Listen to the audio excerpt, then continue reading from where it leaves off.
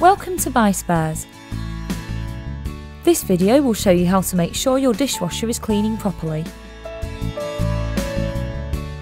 Before repairing any electrical appliance, you must first ensure that the appliance is unplugged from the mains.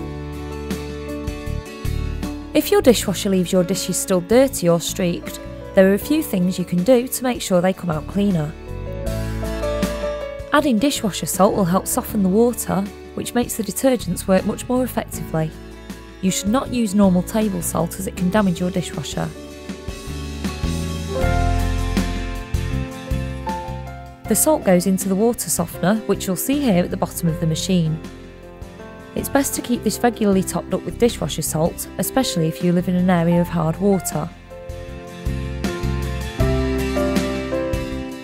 Rinse aid is what stops water droplets from sticking to your dishes and leaving marks or streaks.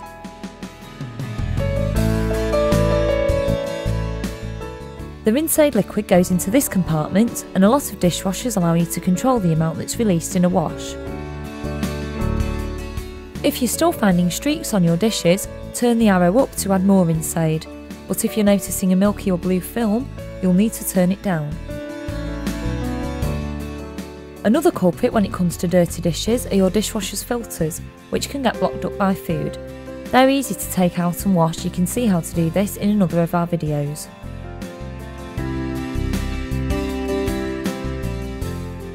To get the best possible wash, the spray arms on the top and bottom of your dishwasher need room to spin round, so make sure you're not overfilling or stacking your dishes too high.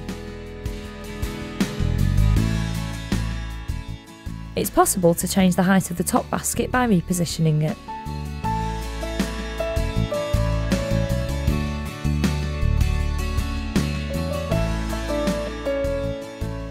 You should also make sure your cutlery basket doesn't have any holes in it, as the cutlery can fall through and obstruct the bottom spray arm. If it does, you can easily get a new one from the Buy Spares website.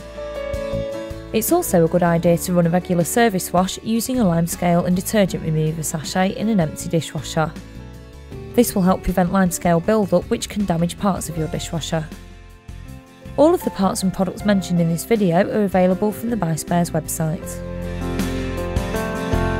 For all the spare parts you need, visit www.buyspares.co.uk.